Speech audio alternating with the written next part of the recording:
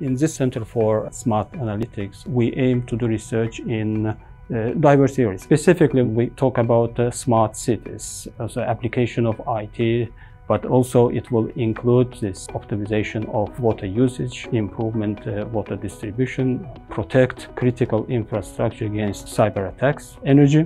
Also, we include environment.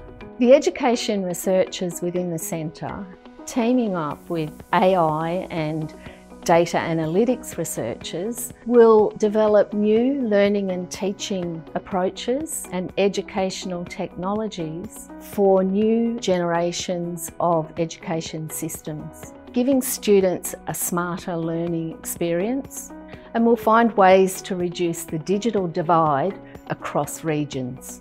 We do a lot of consultation with community to identify what challenges they may have, what those opportunities are in terms of get people thinking about these challenges and how we might go about solving them.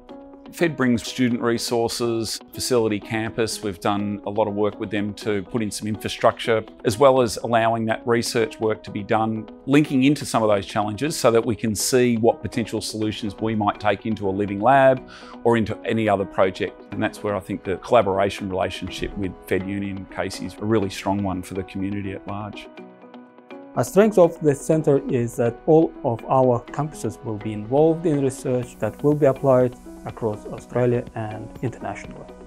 By coming together as an interdisciplinary group, we can really advance new knowledge and contribute to education in ways that perhaps we haven't seen before. So there's many opportunities with this teaming up with industry, government, education, communities.